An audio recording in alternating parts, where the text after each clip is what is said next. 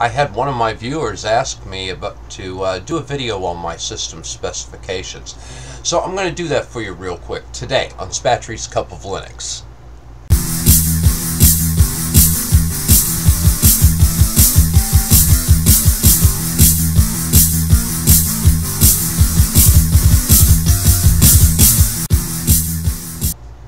Okay, let's begin.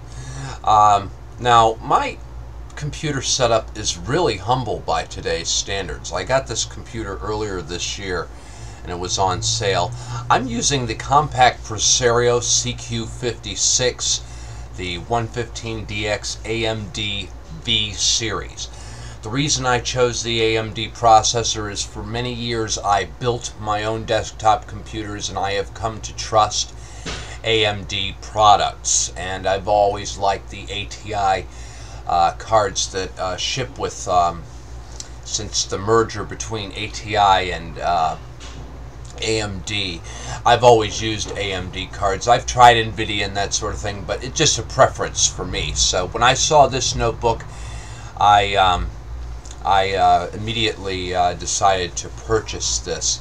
Now, what I did was to get a better deal on this when I went to this technology store.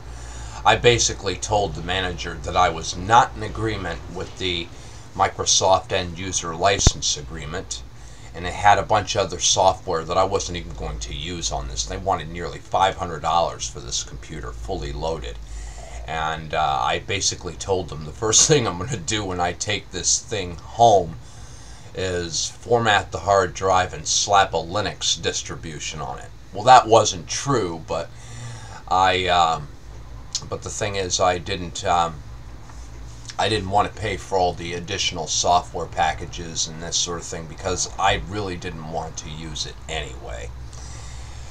But at any rate, this features a 2.3 gigahertz AMD V series processor. It's the V140.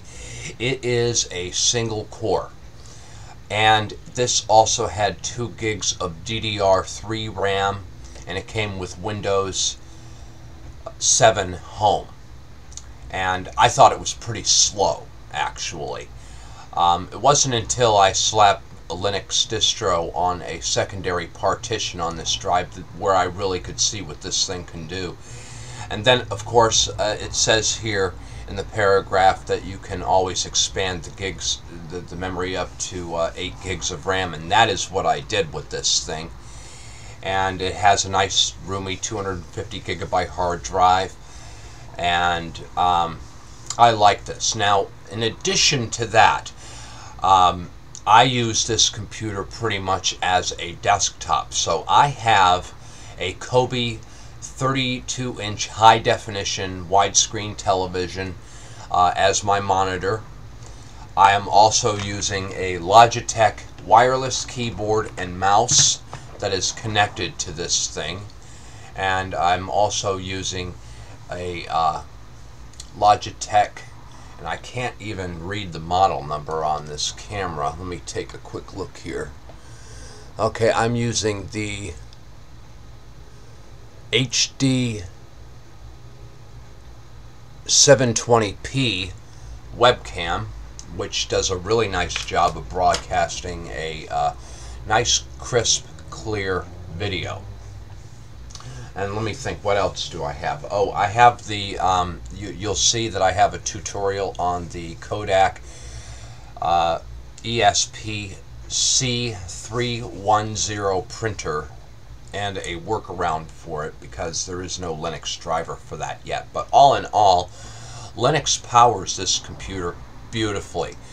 Now, I will be in the market to eventually upgrade and purchase another computer when I have the funds to do that, because I saw what PinGuy OS can do on a dual-core computer that has the same processing speed at 2.3 gigahertz, but it's just a dual-core.